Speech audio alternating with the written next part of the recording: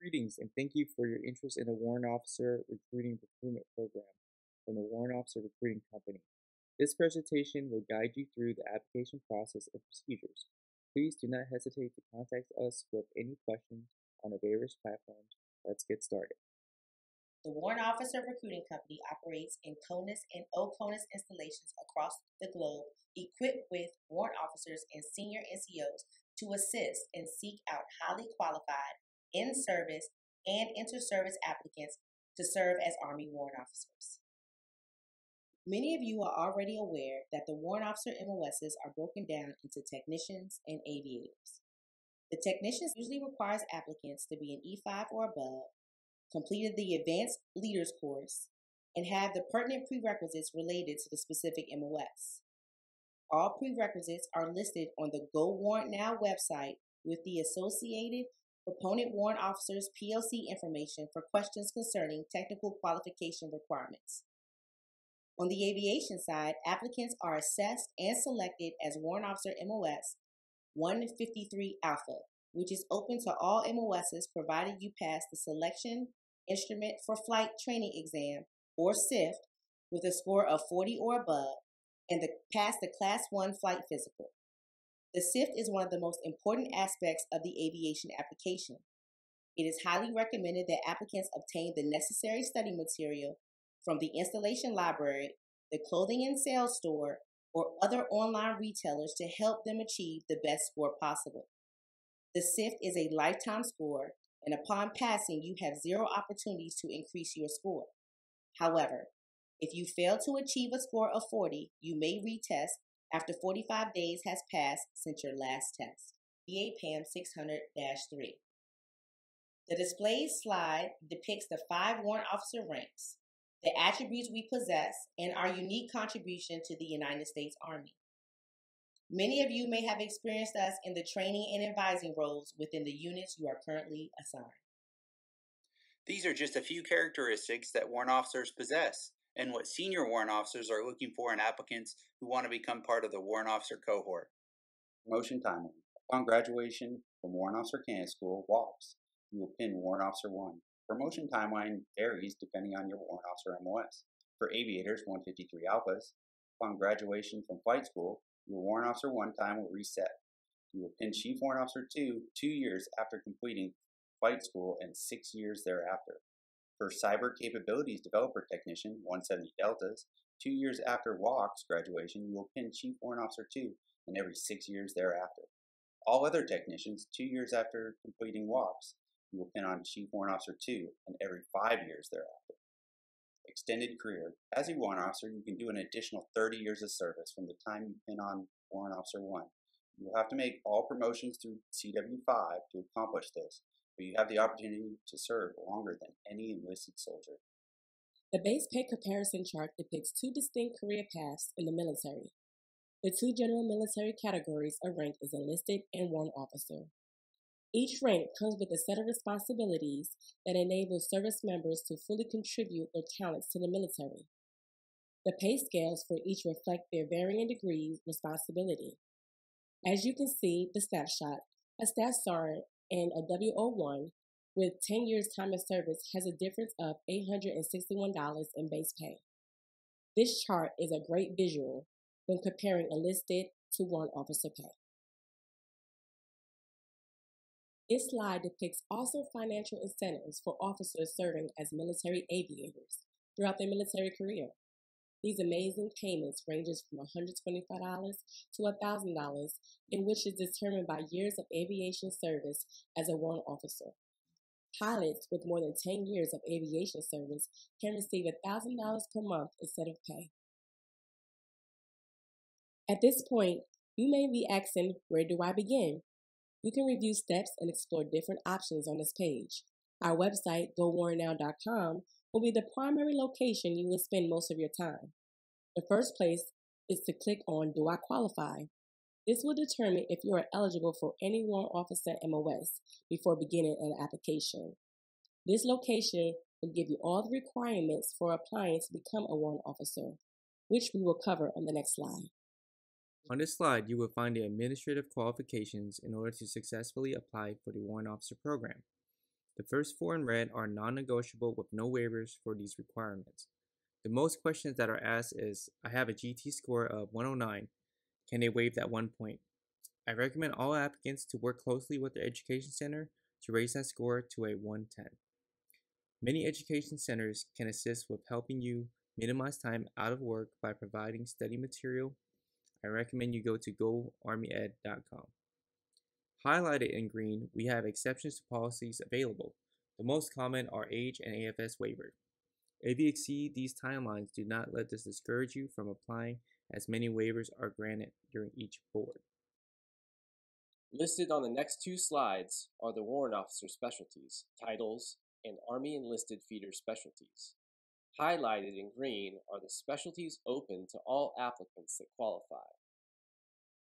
Highlighted in red are some of the critically low specialties. Some warrant officer specialties accept applicants from all branches of service. This section of the briefing will discuss submission timelines. Be sure to visit the website for the latest board schedule and corresponding deadlines. New applications should be submitted 6 to 8 weeks before the board. Corrections are due 4 to 6 weeks before the board. Updates can be submitted as desired up to 3 weeks before the board. It is imperative to submit applications requiring waivers or exceptions to policies 4 to 12 weeks prior to the new packet deadline. The How Do I Apply tab of the Go Warrant Now website is your one-stop shop for all documents, memorandums, examples, and submission instructions that you will utilize throughout this process. If you haven't saved this to your favorites, I highly recommend it, as it will be key to putting together a successful packet. Use the examples located next to every form to ensure your packet is error-free. You may get assistance and guidance from other warrant officers who have successfully completed this process, which is great, but please make sure you get all forms and downloads from the site, as they are the most current versions. The DA Form 61, Application for Appointment. The first form you will fill out is the DA 61. I recommend using the example provided on our website in order to accurately complete each page. This form, and many others throughout the packet, requires specific information and dates to complete. On the last page, Block 41, your commander will verify that you meet the height and weight standards in accordance with AR 600-9. Copy and paste this validation statement from the sample provided and insert your commander's information. The DA-61 will be complete once you sign and date the last line on the application. The DA-61 may either be digitally signed or wet signed. Letters of recommendation. You will need 3 letters of recommendation to accompany your completed packet. The first 2 levels of UCMJ authority, which in most cases is your company and battalion commander, will write the first 2 LORs. The third letter will be from a senior warrant officer, Chief Warrant Officer 3, Chief Warrant Officer 4, or Chief Warrant Officer 5 from the field you are applying to. If you are applying for more than one warrant officer MOS, you will need an additional letter of recommendation for each additional MOS you are applying for. Letters of recommendation are good for 1 year or 90 days after a PCS or change of command.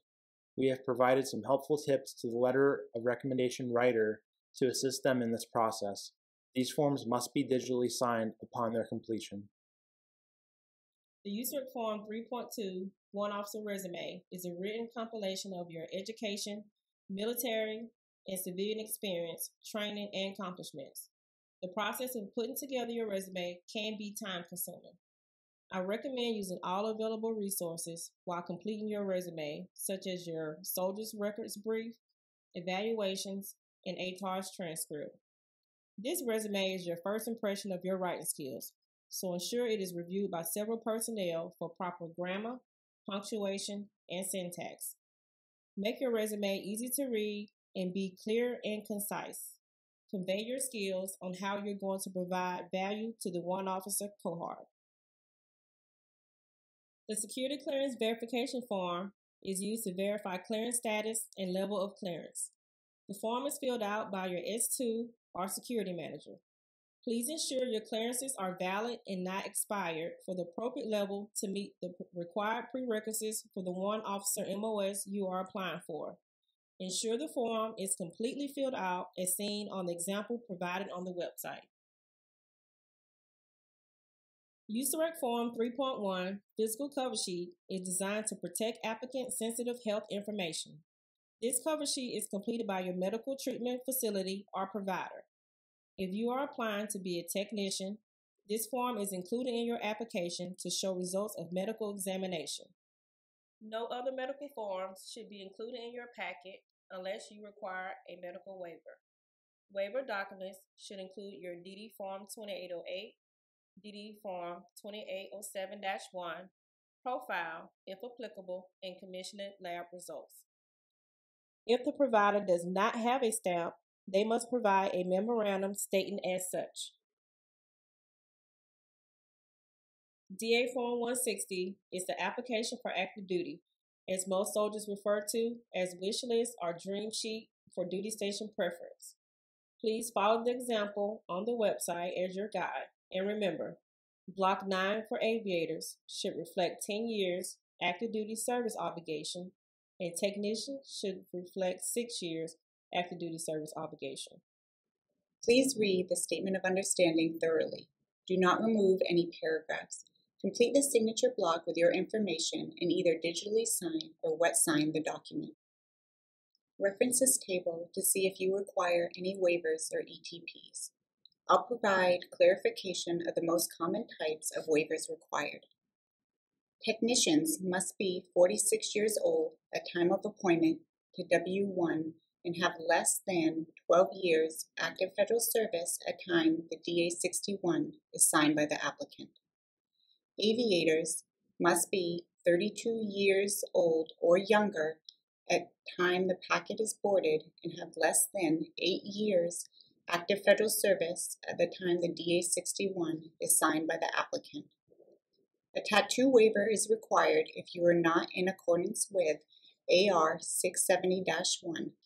A tattoo validation memo from previously documented tattoos are not grandfathered and require a tattoo waiver for warrant officer sessions. A conduct waiver is required when a court has convicted or imposed to include UCMJ action or other type of adverse disposition for an incident. Contact a warrant officer recruiter if you require further clarification on any of the waivers or ETPs listed. The following slides provide examples of all waivers and ETPs. A tattoo compliance validation memo is required for all inter-service applicants. This memo will be completed and signed by an 05 or higher in your chain of command. Applicants that have tattoos that are not in accordance with AR 670-1 will complete a self-signed memo in addition to having an 05 or higher in their chain of command complete a tattoo ETP. Tattoo waivers will include at a minimum color photos showing length and width measurements of all applicable tattoos. Reference the website or contact a warrant officer recruiter for further guidance. Waiver and exception to policy templates can be found on our website. They are great tools to help you with formatting your exception to policy. Use this checklist as a guide for proper order of application when submitting. Please fill out the top portion of this checklist for your administrative data. The IPSA employee number only applies to Army applicants. There will be initials and 2 signatures required for this document. First will be your Unit S1 OIC, NCOIC, or GS Civilian. They will be verifying that you are not flagged or barred from re-enlistment. Additionally, they will confirm that your tattoo documentation is within accordance with AR 670-1. They will also ensure you're not on drill or on assignment. If you are, you must serve 18 months minimum before you're able to submit a warrant officer application. You can contact your regional warrant officer recruiter in regards to exceptions to policy. The second signature will be your senior warrant officer that signed your letter of recommendation within the warrant officer MOS you are applying for. The application process is initiated and completed by the applicant. Complete packets are submitted to the warrant officer recruiting mailbox for review to ensure administrative qualifications are met. We ensure required documents are submitted and completed correctly. We do not make subjective determinations such as resume or evaluation content. Packets are sent to you for corrections or to the proponent for technical qualifications and waiver recommendations. Waivers and exception to policies are determined before final regulatory qualifications and board preparation. Here are some key notes to be mindful of during the application process. I want to highlight that you get 2 board looks if you are not selected on your first board. You do not have to update your packet unless you feel there is a significant change or document that may impact your selection.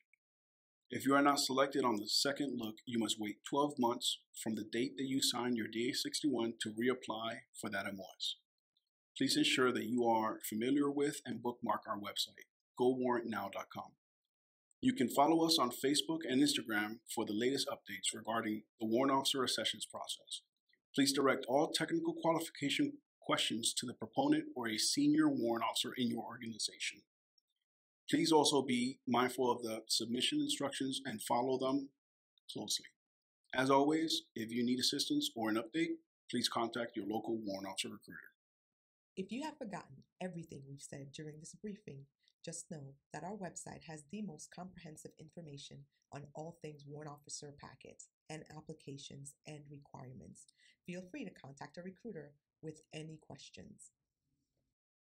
www.gowarrantnow.com is the best resource to obtain the most up-to-date information regarding the Warrant Officer Procurement Program requirements.